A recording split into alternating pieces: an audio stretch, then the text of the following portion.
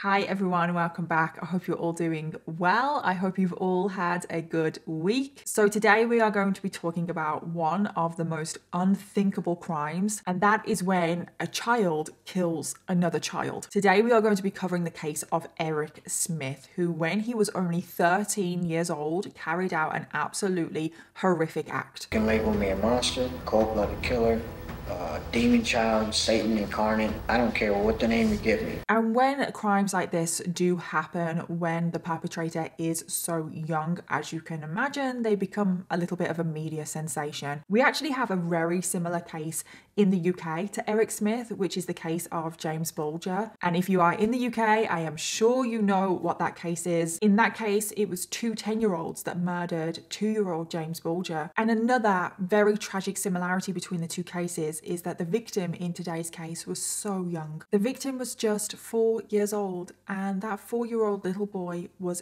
Derek Roby. But the main question when it comes to cases like this, when a child does commit murder, what happens? Like, what punishment should they get? Can they be rehabilitated? Can they be released? And those questions are actually very significant in today's case because Erіc Ẓmіth was making headlines once again last year when he came up for parole. I'm not the same person. So that is the case that we are going to be covering today. It's not going to be easy to listen to. This case is not going to be for everyone. But with all of that being said, let's jump in. So I just wanted to give a huge thank you to today's sponsor, and that is Love and Pies. Love and Pies is a free to download merge 2 mobile game where you play as single mom Amelia Green, who is trying to restore an old family cafe and build a thriving business. So the aim of the game is to combine tasty treats into finished products, and then you serve your cafe customers, earn money, renovate and design and restore the family cafe. And this game, I have fallen in love with it. It's the kind of game that as soon as you start playing it, you can't put it down. I just love the satisfaction of getting the ingredients, combining them to make a product and then serving the customers. I get so much satisfaction from that. I love it. It almost makes me feel like I have my own cafe. The game also has an amazing storyline. There are some intriguing mysteries to solve. Some dark family secrets get uncovered, and there's also a bit of romance in there as well, hence the name of the game, Love and Pies. And also there is an amazing and diverse cast of characters in the game, but possibly my favorite thing about the game is renovating and decorating my cafe. And you guys know that I love to design and decorate, even though I'm not always the best at it. So this is my cafe so far. I have a little decking with the little chairs and tables outside, and then like this is the inside of my cafe. You can still that some work needs to be done, and then you can see that the other rooms there, they need to be restored and renovated. But that is the aim of the game. You combine your ingredients here, you serve your customers at the top, you earn money, and then you renovate and design your cafe along the way. And honestly, I'm so excited to see what my cafe is going to look like. And I just love playing games like this where I can completely escape, I can immerse myself into a world. I'm building my cafe, I'm having a thriving business. It's from an amazing British games company as well, which I love. And if you are like me and you like decorating little worlds and you also like the idea of serving customers in your cafe, then I think you're going to love it, and I highly recommend this game. And if you wanted to play Love and Pies for yourself, you can download the game for free by going to the link in my description box, and using that link in the description box rather than going to the App Store really does help out this channel. So again, if you want to play Love and Pies for free, go to the link in my description box. So thank you again to Love and Pies for sponsoring today's video and making this video possible. But thank you to every single one of you watching right now, because without all of you guys, I wouldn't get opportunities like this.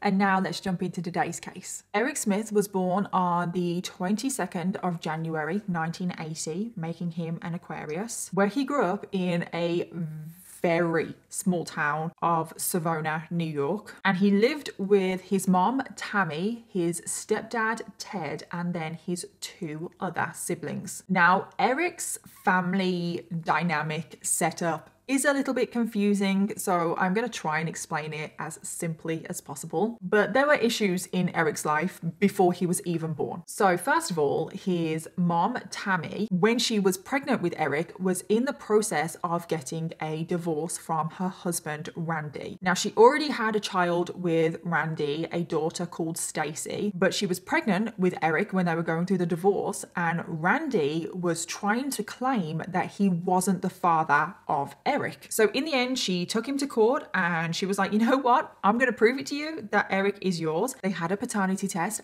and it was proven that Randy was Eric's father. But even though it was proven that Randy was Eric's father, he still didn't want anything to do with Eric, which I just don't understand, because Randy did have somewhat of a relationship with his other child, Stacy, but for some reason he just didn't even want to acknowledge Eric at all. So during the divorce proceedings, which were pretty dragged out because of all this mess, in the process, Tammy had actually met another man called Ted Ẓmіth. And as soon as her divorce was final, she pretty much straight away got married to Ted Ẓmіth. Now, Ted really stepped up into being a father and he legally adopted Eric. So even though he is his stepdad, he is legally his dad. So it is very confusing. But Eric, growing up, did think that Ted was his biological father, which obviously he's not. But the reason why I've had to explain all of this is because the daddy issues and all of this drama does come back up. But that wasn't the only problem for Eric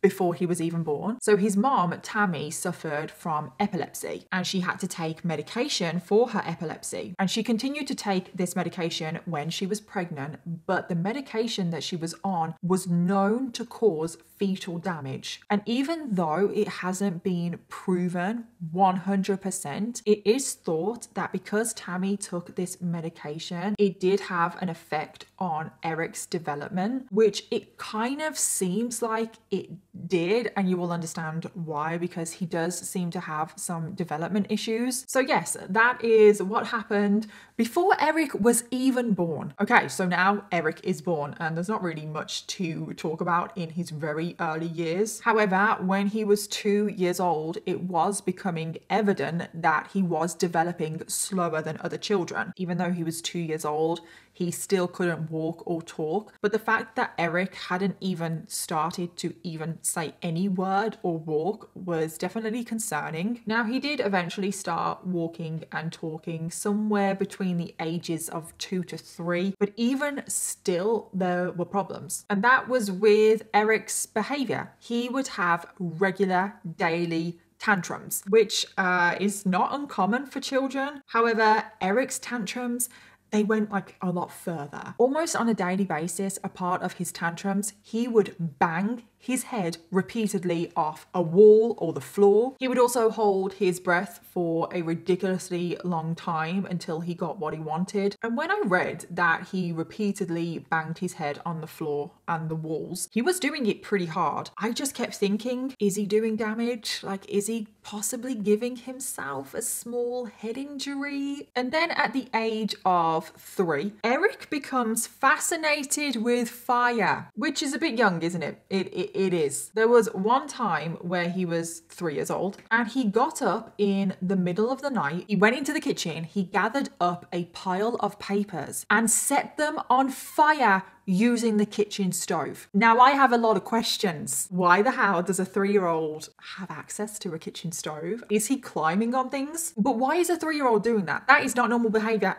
No. Now, thankfully, no harm was done. The parents clearly saw him doing this or heard him, but the red flags don't stop there. Oh no. At the age of 4 years old, he was apparently thinking about girls, and I do mean it in a sexual way. And it's like, no. But why is a 4-year-old thinking like that? What are they possibly being exposed to? And then at the age of 5, Eric started wetting the bed, and he continued to wet the bed until he was 11 years old. I bet you're thinking, okay, bedwetting, obsession with fire. Is he going to complete the McDonald triad? And the answer to that would be yes. Erіc also had an interest in harming and killing small animals from a very, very young age. So he completes the McDonald triad. I'm not going to go into a lot of detail on what it is, but basically if you have those three things, bedwetting, fire starting or obsession with fire, and harming animals, there has been research to think that that could lead to murder down the line. But then there's just one more thing, is that by the age of 9, Erіc was a heavy smoker. And you heard that right, 9 years old. 9 years old, and Erіc is smoking a pack of cigarettes every single day. Again, I have questions. Who is buying these cigarettes? Because I'm sorry, he's 9 years old. He probably doesn't have a lot of money. How is he introduced to cigarettes in the first place? As far as I could tell from my research, none of his friends smoked. Again, what is he being exposed to in the home? I don't know. I just have these questions. And he wouldn't do this secretly, the smoking. He would just whip out a cigarette all the time. He would whip his cigarettes out in front of his friends' parents. So those were some of the issues that he had in childhood and at home. There are a few more, but we need to get on to his school life, because his school life and what happened to him at school is actually very, very significant, because Erіc would actually blame what he did later on because of what happened to him at school. And to say that Erіc had a bad time at school is probably an understatement. He was severely bullied, which I do always hate. I hate bullying. Oh my God, kids are so bloody mean. But the thing with Erіc is that he wasn't just picked on by the bullies, you know, like the typical bullies. Erіc was picked on by pretty much everyone. One of the reasons why Erіc was picked on is because of some of the developmental problems that we spoke on earlier. Erіc was still developing at a slower pace to his peers. He was held back in the 1st grade and the 5th grade, but he wasn't just 2 grades behind. It is also said that Erіc, even at 13 years old, had a mental age of somebody that was 8 or 9 years old. And the bullies really pounced on this. They would call him stupid and slow. Pretty much every time he opened his mouth, he was ridiculed. Erіc also had a speech defect, and up until the age of 9, every time he spoke, he drooled. But again, this was something else that the bullies just jumped on and absolutely ridiculed him for. But then the second reason, and possibly the main reason why Erìc was bullied, and that was for the stereotypical reason, and a reason that I absolutely hate, and that is because of how Erìc looked. Erìc had very thick, very bright red hair. He had a face full of freckles. His ears were set slightly lower than normal, and because of his poor eyesight, he had to wear very thick rimmed glasses. And there is nothing wrong with any of this, but we know how kids are. It really breaks my heart when anyone is bullied, especially because of the way they look. I mean, I'm sure unfortunately a lot of us can relate to that. I was picked on when I was younger because I did have a face full of freckles, and Erìc would quite often be seen crying in the corner, which would only make the bullying worse. And Erìc really did try to fit in. He tried to join the sports teams because he thought that that would make him cool and people would like him. He tried to hang out at the local parks, but no one ever accepted him. He barely had any friends, and any girls that he was interested in would just laugh at him and ridicule him. And a lot of the time, Erìc was just seen on his bike riding around the neighborhood on his own. And this just made Erìc completely depressed. He just felt so alone. All he wanted was to be accepted. And Erìc would often be seen scratching his own face out of school photos. So Erìc had it pretty rough at school. There is no denying that. But you can feel sorry for him when he is at school, when he is going through this, and also not make excuses for what he did. You can feel those two things at the same time. So that was Eric's school life, and now we need to get back to Eric's home life, because there are a couple more things that happen. And this is where we have to return to the daddy issues. So remember I said that Erìc, from the moment he was born, he believed that his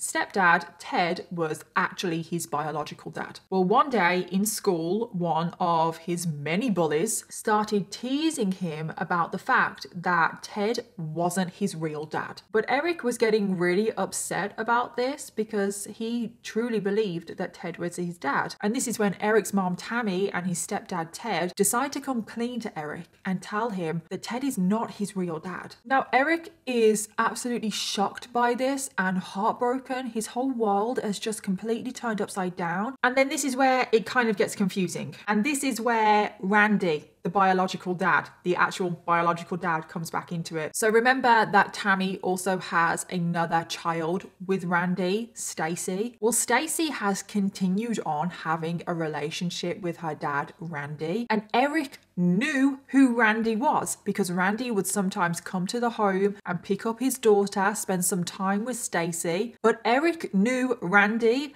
as Stacey's dad. But now Erìc has just been told that his real dad is Randy. But not just that. No, that is not even the worst of it. Because even after Erìc has found out that Randy is his biological dad, Randy still wants nothing to do with Erìc, which I just don't get. It's like he is still having a relationship with his daughter. Why don't you also have a relationship with your son that also lives in the same home? So Erìc is feeling abandoned right now. Erìc, understandably so, just couldn't get his head around the fact that his dad, his biological dad, didn't want a relationship with him. So that was the first issue at home, the whole issues with his biological dad. But now we need to get onto the issues with his stepdad, Ted, because you might have been thinking that Ted was a good guy. I mean, he stepped up being a dad. He legally adopted Erìc when his own dad didn't want anything to do with him. Ted is a stand-up guy. No. Ted had a reported hot temper, and he would be quick to dish out verbal punishments, but these would sometimes be physical punishments as well. But it wasn't just his own kids that Ted would lose his temper with. Ted would also completely lose it with the kids in the neighborhood. He was just one of those people that you would avoid, and as a child you would be scared of them. And people in the neighborhood would see Ted be physical with Erìc. They would see Ted grab Erìc violently and like push, shove him and kick him. And like I have said before, if he is willing to do that in public, what is he doing in private? Well, we actually do know what he does in private, and let me just say he's a scumbag. Even though this hasn't been confirmed, it is thought that Ted was also physically abusing his wife Tammy, and given the fact that he abuses his children, it's not too far to assume that he also abuses his wife. And if that is true, Erìc and the rest of the children, but Erìc would have seen quite a lot. He is already seeing quite a lot. But that is not the worst of it. Oh no. Ted was also sexually abusing Stacey, who is the oldest child in the house. Stacey is Ted's stepdaughter. At the age of 16, Stacey came forward and told people that Ted had sexually abused her when she was 14, but also when she was 11. Now, initially, Ted flat out refused. He was like, no, I did not do that. He denied everything. He tried to shut everything down. But then Ted actually admits to doing this, but he was like, I only did it once though, so it's not that bad. It's like, Ted, it doesn't matter. Even if you did only do it once, you still did it. Following this, following the revelation, the family did go to counseling. To be honest, Ted should have gone to prison, but that's just me. And Tammy, I get that she is also possibly being abused, but she decided to side with her husband, the abuser. And because she sided with her husband,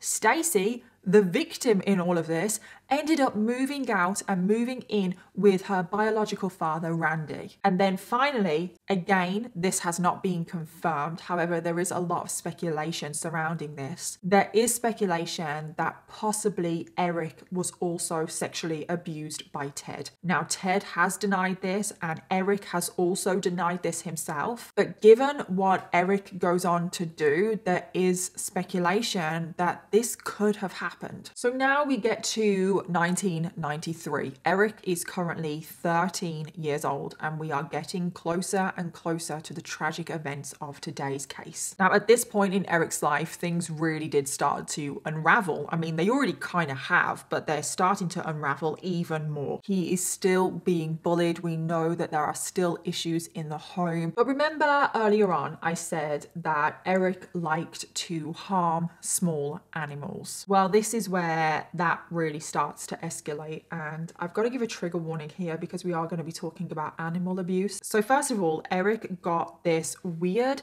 satisfaction by killing wild snakes, which is horrific. horrific. He actually got pleasure out of killing an animal. But it wasn't just snakes, it was other small animals. And then it escalated to cats. His neighbor actually had cats. And one day, Erìc enticed the neighbor's cat into his backyard and placed a metal clamp around the cat's neck. And he tightened this clamp until the cat died of asphyxiation. And I just can't believe it. Like, I can't. Like, killing any animal anyway, big red flag. But the fact that he has gone after a neighbor's cat, and he knew this neighbor, he was somewhat friendly with this neighbor. And the neighbor found out because they saw Erìc holding their cat. They saw Erìc holding the cat's lifeless body. And the neighbor was absolutely horrified, quite rightly so. His antisocial behavior as well started to get worse. He was just really, really angry, and he wanted to take out his anger on anyone around him. That's probably why he killed the neighbor's cat, because he wanted to take his anger out on someone. He also became somewhat of a bully himself, and now he looks for people that he deems weaker than him so he can bully them. And whenever anyone would say hi to him, he would just give them this really scary, emotionless stare. The whole time I was doing my research, obviously I was coming across images of Erìc, and he always just has that cold, dead stare. And I'm telling you, there is something in his eyes that really creep me out and scare me. He's becoming even more isolated. At one point, he even threatens a teacher and says that he wants to kill them. He is becoming physically violent at home. He also one time lashes out physically at Ted, and I don't condone physical violence, okay? But him physically assaulting Ted is something that I don't really care about. And at this point, when Erìc is 13, he was telling his stepdad, Ted, that he wanted to hurt people. He is expressing that he has this anger and violence inside of him, and he actually wants to hurt people. This is a major red flag. And Ted, being the stand-up guy that he is, told Erìc, go take it out on a punching bag or a tree. Go do something. Just go punch something. So what did Erìc go and do? He went and punched a tree, and it didn't solve anything. Shock. And this is what really frustrates me about this case, is that Erìc was actually saying he wants to hurt people. He was basically asking for help and for guidance. This would have been the perfect time for his parents, Tammy and Ted, and Randy, if Randy ever bothered to show up. This would have been the perfect time to maybe get Erìc some help. He is being physically violent to people in the home. He is killing animals, and I'm pretty sure his parents were aware of this. He is acting out in the neighborhood. He is acting out at school. And don't forget that he smokes at least one pack of cigarettes every single day. His behavior is crying out for help. And again, I'm not excusing what Erìc goes on to do. Not at all. But the parents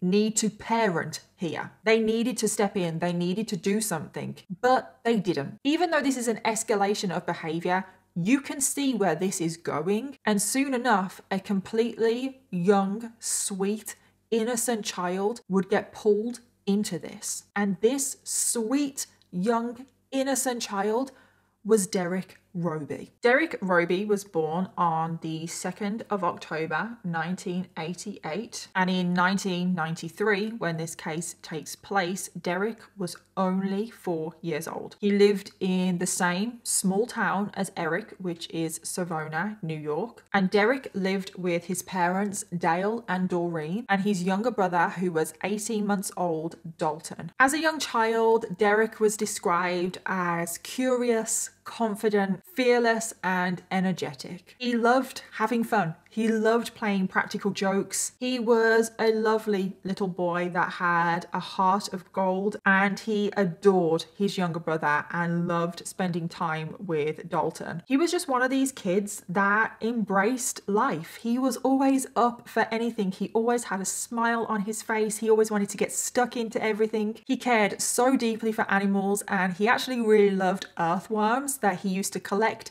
in his garden, and he used to give them cute little names. Derek also loved playing sports, and his favorite sport was t-ball. And Derek also just loved getting involved in the community. He was actually given the title the unofficial mayor of Savona because he would literally just sit down and start waving to everybody as if he was like the mayor. And he was just loved by so many people. He had this cheeky little grin. What day? Come here. Keep reeling. I got him.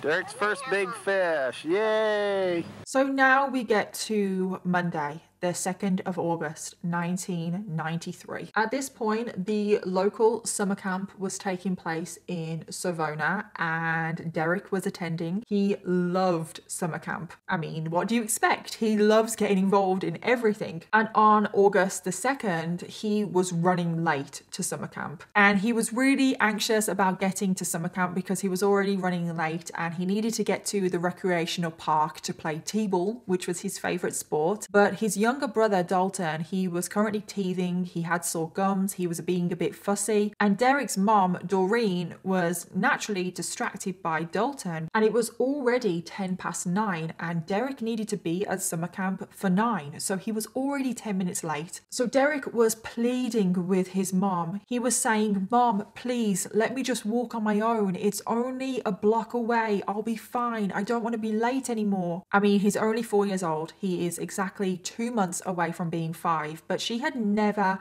let Derek go anywhere on his own before. She was really apprehensive. She was like, I don't think so, like, no. But Derek was pleading and pleading, "Please mom, please let me go. I don't want to miss out." And Doreen starts to think, oh, should I just let him walk on his own? It's only a block away. He has walked that route hundreds of times. He knows the way. We live in a very small town. Nothing bad ever happens. Everyone knows each other. So in the end, Doreen allows Derek to walk to summer camp on his own, a decision that she would regret for the rest of her life. So Derek starts making his way to the park. It is currently 9:15 a.m. and over at the park, the day's activities were already getting underway, but there was also someone else hanging around the park. And who was that? It was Erіc Ẓmіth. Erіc wasn't a part of summer camp. He had actually just decided to ride down there that morning to cause some trouble. That's what he wanted to do. He was riding his bike around. He was just being a bit of a nuisance, and the camp leader at one point actually had to tell Erìc off and tell him to go away. And after being told off, Erìc cycles off in a huff. He's really angry. He starts feeling sorry for himself. He starts thinking, why am I always the victim? I don't want to be the victim anymore. I want someone else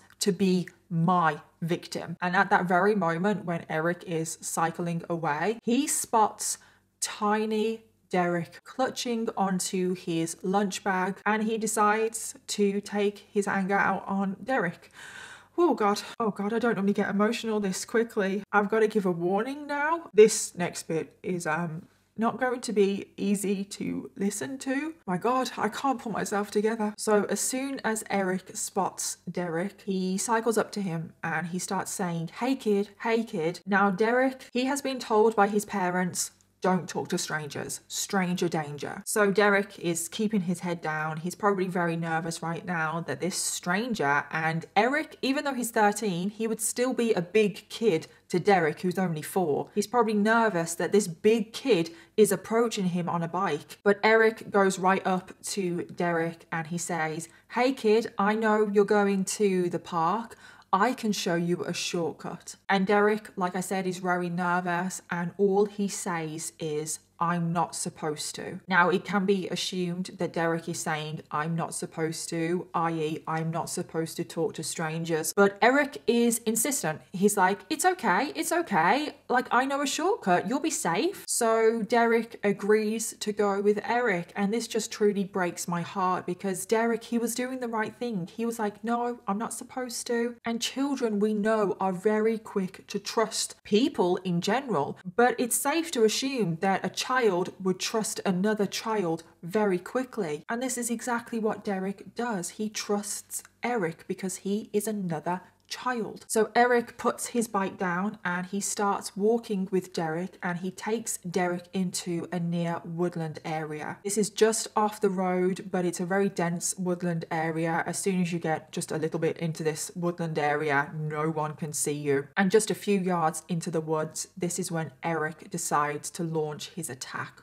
on Derek. So Erіc is just a few paces behind Derek, and Erіc reaches out and grabs Derek's neck and just begins to strangle him. Immediately, little Derek starts to fight back, which I don't think Erіc was expecting. Derek starts to kick and swing his arms, trying to break free, and he actually does break free. But sadly, the attack is not over. Derek, even though he does have a lot of fight in him, he is so small, he is so young, he is so vulnerable. His legs are only so big, he can't really run away either. And Erіc just launches on him again. He places both of his hands around Derek's neck and just starts to choke him again. After he has his hands around Derek's throat for about 30 seconds, Derek drops to the ground. But even though he was on the floor, he couldn't move. He was still gasping for air. It was at this point that Erìc grabbed Derek's bag out of his hand, got his lunchbox, emptied out his lunch onto the floor, and inside his lunchbox was a paper napkin. And Erìc grabs the napkin and shoves it into Derek's mouth, trying to choke him again, trying to cut off his air supply. But as he was doing this, Derek bit down on Eric's finger. But sadly, this seemed to almost spur Erìc on. It seemed to make him even more furious, and the attack got more vicious because Erìc picked up a nearby rock and used it to strike Derek 3 times in the head. At this point, Derek had stopped moving, but Erìc was not done yet. He actually went to find a larger rock. He found one that weighed 26 pounds. Erìc actually struggled to even pick up this rock. Can you imagine how big this would have been? 26 pounds. And Erìc, holding this 26-pound rock, dropped it from a height onto Derek's small body. He then proceeded to do this 2 more times. Following this, Erìc decided he needed a break because this was hard work. He then went through the lunch that he had scattered on the floor. He picked up some red Kool-Aid and he's just started to drink. He needed a refreshment. And then with the Kool-Aid, he started to pour the Kool-Aid onto Derek's body, into the wounds that he had created. And then finally, in one last horrific act, Erìc picked up a stick from the woods, pulled Derek's pants down, and used the stick to sodomize Derek's body. Following this, Erìc then dragged Derek's body further into the woods so no one would see it. He then decided to pose Derek's body. He took off Derek's shoes and he placed the left shoe by his right hand and his right shoe by his left hand. He then took out some more of his anger on Derek's lunch. He stamped and squished on his lunch, particularly the banana. He then wiped off the blood that he had on his hands onto his pants. He left the woodland area, picked up his bike,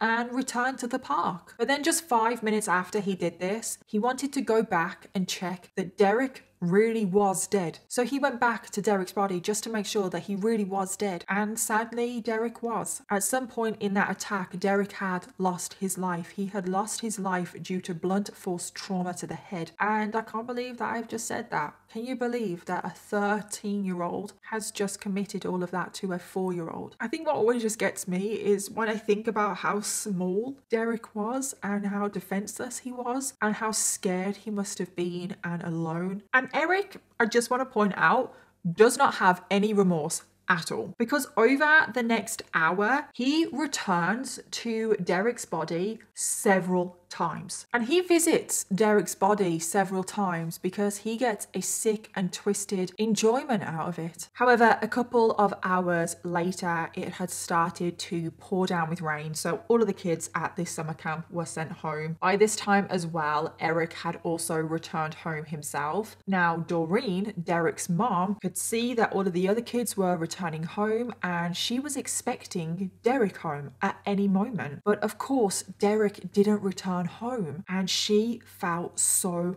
panicked. I have watched a documentary where she is on it and she's talking about this moment, and there was a moment earlier on in the day where she just felt this like almost sensation, this cold wave go through her, and she just knew that something bad had happened, but then she just brushed off that feeling. But now she thinks that when she felt that sensation, that was the moment that Derek actually lost his life. So she is panicking right now because her son hasn't returned home. She calls the police, and this was a really tight-knit community. The word got out pretty quickly that Derek was missing, and it was a whole community effort trying to find Derek. The police were out there. Even Eric's family were trying to find Derek, and even Erіc himself joined the search party. 4 hours pass, still everyone is searching, but then finally at around 3:45 p.m. a scream can be heard coming from the woodland area next to the park, and this is where a woman who was a part of the search party discovers Derek's body. And of course, this is when Derek's parents realized that their worst fear had come true. Derek was no longer a missing child, this was now a murder investigation, and Derek's parents understandably were inconsolable. I can't even imagine the pain that a parent would go through in that moment. So now the police need to find who did this, and the story of Derek's murder reached far and wide. Parents were absolutely terrified in the community that there was this stranger on the loose murdering children, because initially everyone did think that the person responsible for Derek's murder was a stranger, an outsider, someone not from the town, an older person, a paedophile, which your mind would go there, wouldn't it? And when the police examined Derek's body, he had absolutely horrific injuries. He had multiple head injuries, multiple skull fractures, swelling on the brain, cuts all over his chest, perforation of the intestinal wall, and of course the stick was found inside of Derek after he was sodomized. And police automatically started to think, okay, this is going to be an older person that has done this, an outsider. They started looking at the sex offender register. Were any sex offenders in the area? Has anybody recently been released from prison that could possibly be a suspect? The police even started to look at some of the adults that were a part of the community, but not once did the police consider that a child had done this. The police interviewed everyone in the area, which included the children that were at the summer camp, and it even included Erìc himself, because Erìc was very forthcoming about telling people that he was in the area. He was on his bike. But in Eric's initial interview by the police, Erìc didn't really give much away, but Eric's mom, Tammy, could tell that there was something wrong with her son. She didn't think that he was the killer, want to stress that, but she thought that there was something wrong. She could tell that he was holding something back. She thought that Erìc may have witnessed something, that he may be helpful in some kind of way. So 3 days after that interview, she calls the police to her house to interview Erìc again, because she really does think that Erìc can help this investigation. And this is when Erìc decides to open up. He actually does tell the police, oh yes, I did see Derek that morning. I saw him at 9:15 a.m.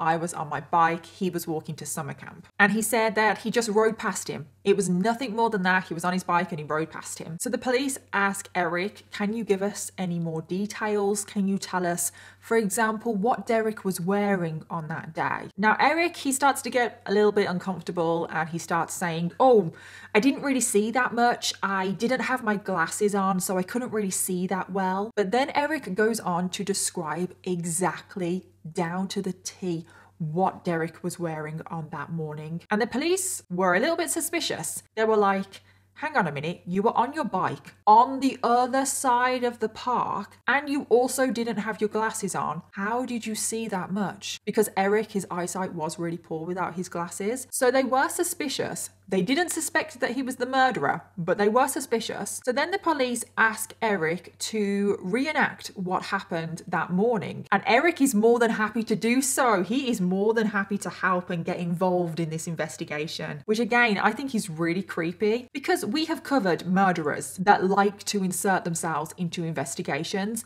but we have to remember here that Erіc is 13 years old. So Erіc does his little demonstration, he gets on his bike, and the police stand where Derek stood on that morning. And during this reenactment, Erіc obviously didn't have his glasses on, and Erìc couldn't see the police officer very well. So then again, this made the police officers very suspicious. I want to stress again, they still didn't think that he was the murderer, but they did think that he knew more than what he was letting on. But there were a couple more red flags during Eric's interview. So during the interview, Erìc is offered a drink. He is offered a glass of red Kool-Aid. And as soon as Erìc sees that Kool-Aid, he completely loses it and throws the Kool-Aid on the floor. Again, the police officers were suspicious of this because the police officers knew about the red Kool-Aid at the crime scene and what was done with the Kool-Aid, that it was poured into Derek's wounds. So they were like, does this mean something? The police officers were pushing Erìc, saying, do you know something? You can tell us, you can open up, blah, blah, blah. Another red flag is that during the interview, Erìc says, I'm not the type of person to kill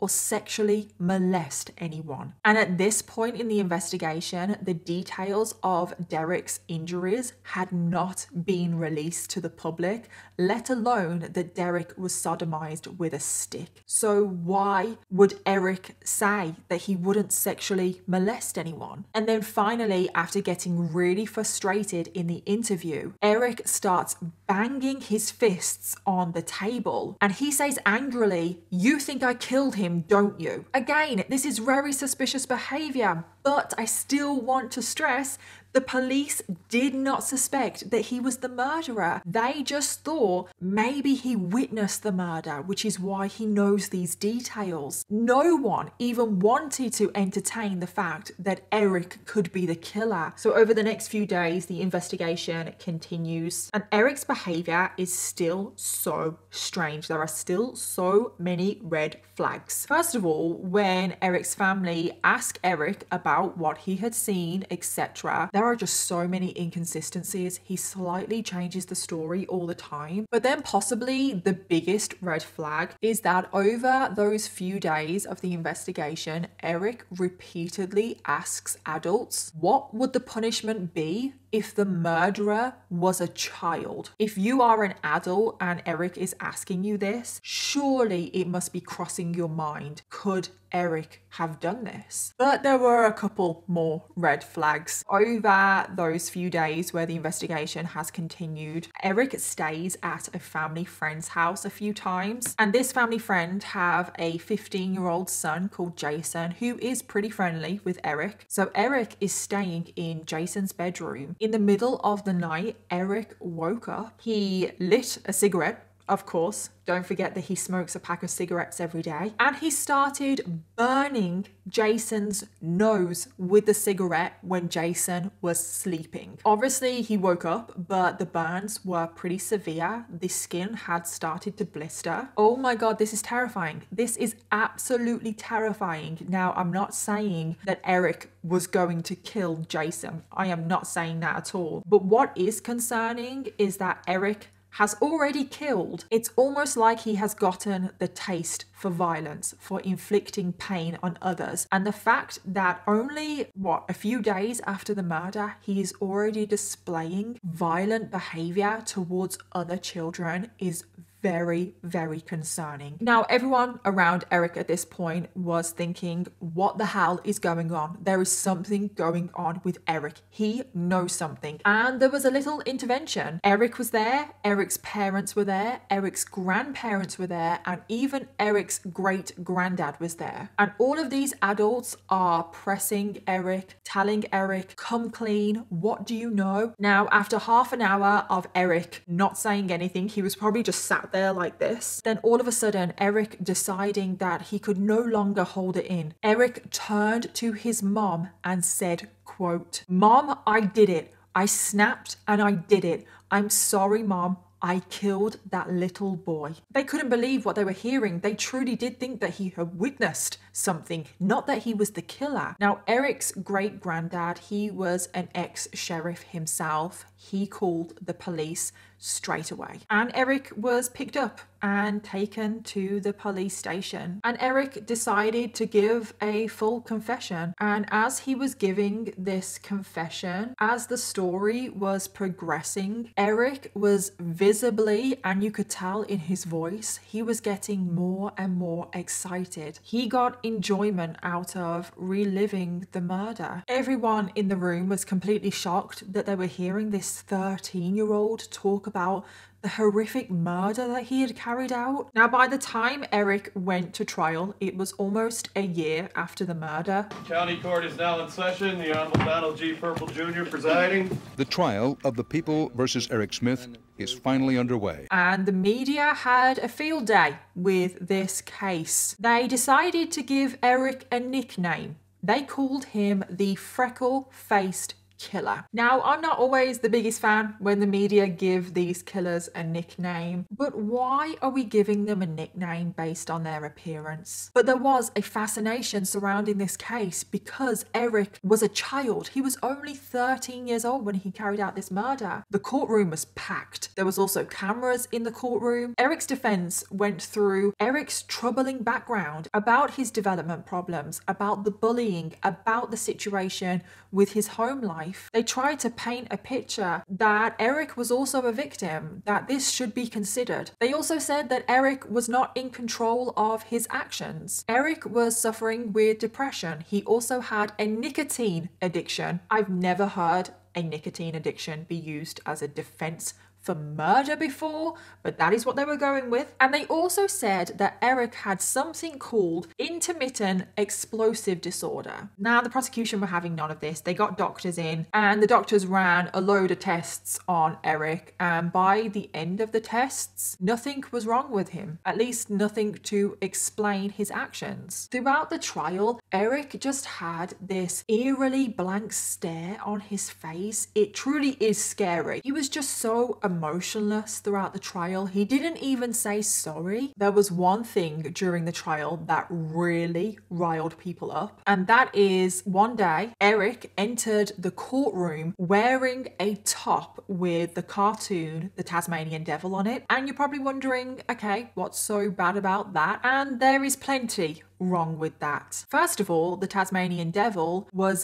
Derek's favourite cartoon to watch on TV. But not only that, the day that Derek was murdered, he was wearing a t-shirt with the Tasmanian Devil on it. And Eric, of course, he knows exactly what Derek was wearing on that day. He was able to describe it down to a T. That should not have been allowed. I don't even care if Eric likes the Tasmanian Devil. His defense team should not have allowed that to happen. But the main question that everyone wanted to know was, why did Eric do this? And Eric has tried to say that it was nothing to do with Derek. It was nothing personal. Eric said that it could have been anyone. Eric also said that when he was murdering Derek, his anger wasn't directed at Derek. It was directed at all of the people that had bullied him. And by the end of the trial, the jury unanimously found Eric guilty of second-degree murder, and he was sentenced to 9 years to life in prison, which is a bit of a strange sentence, 9 years to life. But I assume it was because Eric was so young when he committed the murder. So Eric was sent to a juvenile detention centre where he stayed until he was 21 years old, and then he was transferred to an adult prison. And then in 2004, at the age of 24, after spending 11 years in prison, Eric was up for parole. And at this parole hearing, he revealed some pretty shocking things. He revealed that he got pleasure out of murdering Derek. And he also revealed that if he wasn't caught, he would have murdered again, which is terrifying. He has literally just admitted that he would have become a serial killer without a shadow of a doubt. And to no surprise, his parole was denied. But now Eric was up for parole every 2 years, which was absolutely horrendous for Derek's parents because every 2 years they had to relive what happened. So 2 years later, he was up for parole. It was denied. 2 years later, up for parole again, denied. Erіc even did a TV interview pleading that his anger wasn't directed at Derek. He was a changed person and he had remorse for what he had done. My anger wasn't directed at Derek at all. It was directed at all the other guys that used to pick on me. When I was torturing and killing Derek, that was what I saw in my head.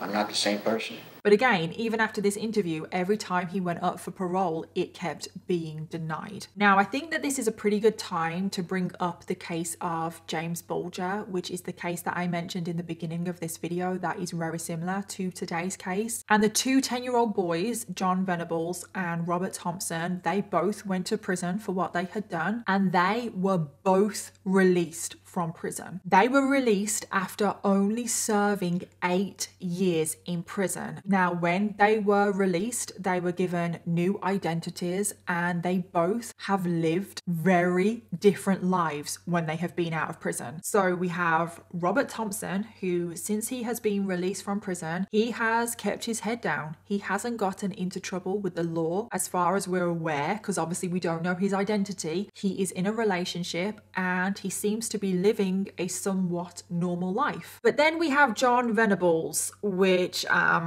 he has gone down a completely different path. He has been in trouble with the law on and off since he has been released. He has been to prison multiple times since his initial release. And what are John's offences since he has been released from prison? Well, all of his offences are to do with child pornography, indecent images. He is actually, as far as I'm aware, in prison right now. And when he was arrested for this last time, the time that he's in now, he actually had a paedophile manual on him that detailed how to groom children and how to get away with it. He was also found in possession of over 1,200 indecent images of children. And the reason why I wanted to bring up the case of James Bulger is that I think it's a really good example of child killers and what can happen if they're released from prison. So now we get back to Erіc Ẓmіth of today's case. And in October 2021, he was up for parole again. He was aged 41 at the time of this parole hearing. And after many failed attempts, this time his parole was granted. And in February of 2022, Erіc Żmіth was released from prison. As far as I'm aware, he is currently living in Queens, New York, and he is out there living his life. Apparently, he wants to work with children as a counselor to children that have been bullied. And I don't think that he should be working with children, full stop. I don't know if he is working with children, by the way. I just know that that is what he wants to do. And I really hope, truly from the bottom of my heart, that he goes down the same path as Robert Thompson in the James Bulger case, where he doesn't commit any more crime. He has been rehabilitated. But I'm not gonna lie, I am worried.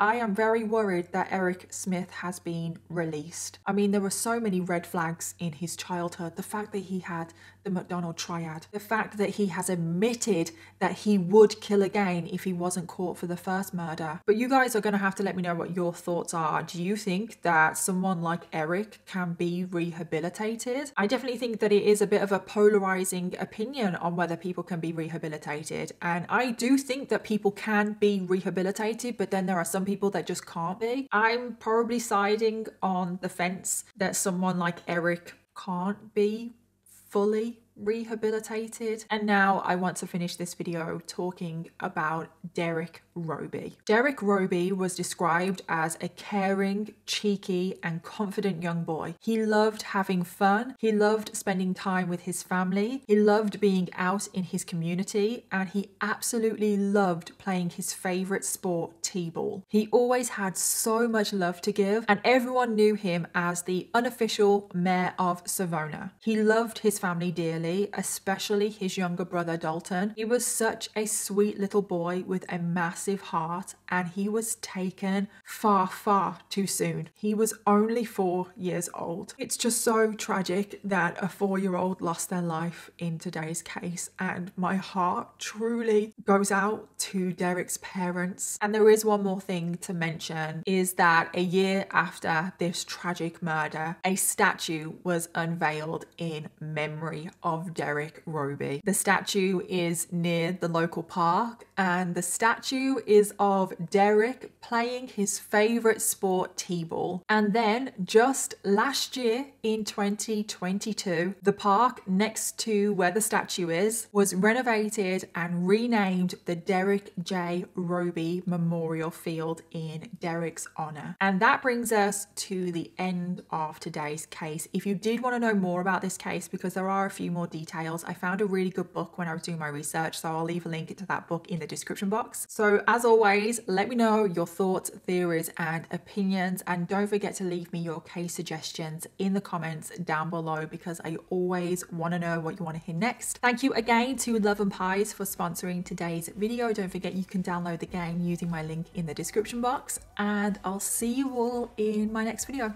Bye.